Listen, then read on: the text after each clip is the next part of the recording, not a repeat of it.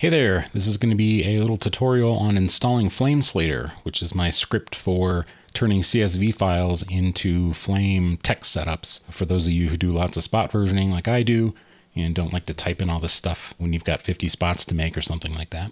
And then additionally, I'll show you how to build and install xclip, which is a little command line utility that flameslater can use to copy all your spot codes onto the clipboard so that you can really easily, when you're making your sequences, duplicate them and then just paste from the clipboard the spot code to rename your sequences, because who wants to type all that in again? So first, let's start by grabbing a copy of it from my GitHub, which you can find at github.com/manchicken1911/flameslater. And there's two ways you can do this. You can either use git to clone it, or you can click here also and just do this download zip and download a zip file and unzip it somewhere. But I'm going to go ahead and use the git method. So I'm going to click in here, select this whole thing and copy it. And then in a terminal window, I'm just in my own personal home directory. Now I use my own user. If you're using the default Flame user, that's going to get mixed in with all your, stuff in Autodesk. And I don't know if that home directory actually gets wiped out every time you install a new version. But in any event, you can put this wherever you want. It can be on a shared media drive or anywhere that you've got access to, but I'm just going to do it in my home directory. So I'm going to do git clone, and then I'm going to paste that URL in, and then I want to put it in a directory called flameslater. And there it is. That's all there is to it.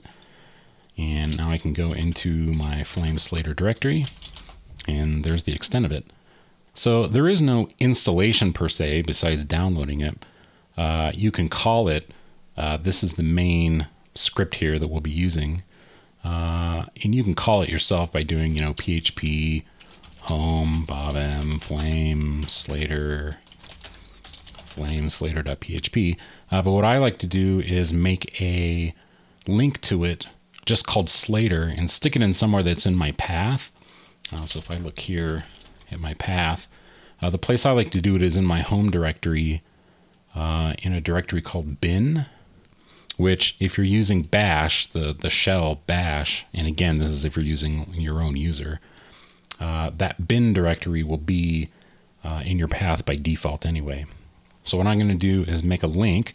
So I'll do ln-s for a symbolic link, from my home bob m flameslater.php to home bob m bin slater. So now, no matter where I am, if I just go back to my home directory, I can just type Slater and I'll get the program, but we'll go over that later. So the second part of this is xclip. Now this is a Linux only thing. I'm sure there's other utilities to do this on the Mac, and if someone wants to help me out with that, I'd be happy to integrate it into the script. But I'm not really a Mac person, so I don't know what software is out there for that. But what xclip allows me to do is from flameslater, I can put text into the clipboard. And if you're using Clipper, which is kind of the default KDE clipboard handler, you'll get these little scissors down here. And flameslater can put all the spot codes into this list. So instead of you having to type them, as I said at the beginning, you can just click on the spot code that you're doing and then paste that into Flame if you're renaming the sequence or renaming a clip or whatever. So to get xclip, you can find that on github.com/astrand/xclip. And once again there, you can download the zip or use git. I'm going to go ahead and use git just like I did before. So once again, I'll do git clone. Oops, I think I didn't hit copy. There we go. I'll paste that into xclip. There we go. I'm going to cd into xclip. And then to make this, if you look at this install file, you basically just need to run auto reconf, and then that'll make a configure script, which you can run that, and then you do make. So I'll do auto reconf. I'll run the configure script that it made. I'll do make, and that's it. It's pretty small. You should already have everything you need if you're running CentOS 7. It might even build correctly on Red Hat. I'm not sure. But now we have this xclip binary. And the way I've got flameslater set up is that it'll look for this xclip in the flameslater directory, so that you don't have to be root or do anything to install it somewhere in particular.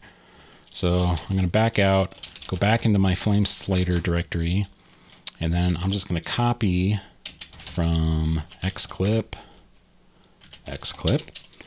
right into here. And now I've got that binary in here, and I can call it, if you run it, it's reading from standard input, so I can go barf, Control D, and now you'll see on my clipboard I've got barf on here. So that's all there is to it. In the next video, I'll show you how to actually use flameslater.